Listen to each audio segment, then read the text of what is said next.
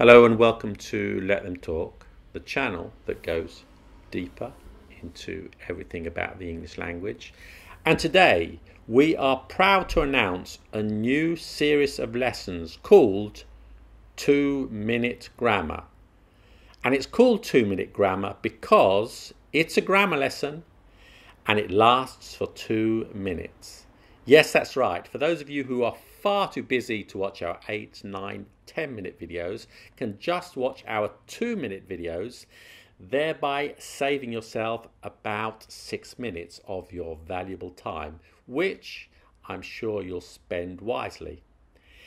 Anyway, with these shorter videos, we are going to get straight to the point. We won't ramble on about irrelevant information that you don't need to know, like what I had for breakfast, my opinion on North Korea, the best way to peel a banana, and my holidays in Mallorca.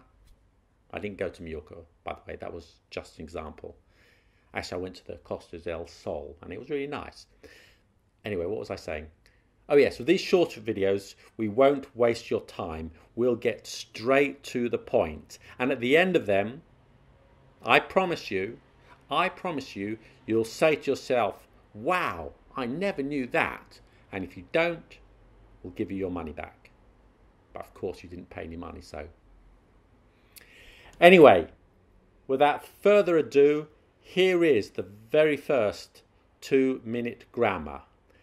And it's the difference between stop to do and stop doing. 2-minute grammar. Hooray! So, let me ask you a question. Is this sentence correct? A few years ago, I stopped to smoke because it was bad for my health.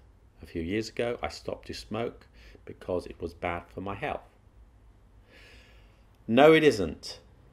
The correct sentence is, a few years ago, I stopped smoking because it was bad for my health. In English, we use stop plus verb plus ing to mean to cease, to quit, to end something. Let's look at some more examples. Last year, I became a vegetarian and I stopped eating meat. I stopped eating meat. Okay. When Boris entered the room, everyone stopped talking. And when we use stop plus verb plus ing, we are talking about one action, okay? I stopped smoking is one action. I stopped eating, again, that's one action, okay? So what about stop plus infinitive? This simply means in order to, okay? Also, when you use stop plus infinitive, it's two actions, okay? Let's look at some examples. I was working for an hour and then I stopped to smoke a cigarette. You could also say I stopped in order to smoke a cigarette. Okay, same meaning. It's two actions. Action 1 is to stop. Action 2 is to smoke a cigarette. Another example. On the way home, we stopped to get some ice cream. Again, it's two actions here. We stop and then we get some ice cream. I saw Nicola in the park and I stopped to talk to her about Brexit, okay? So that's it. Pretty simple, huh? And that was about 2 minutes.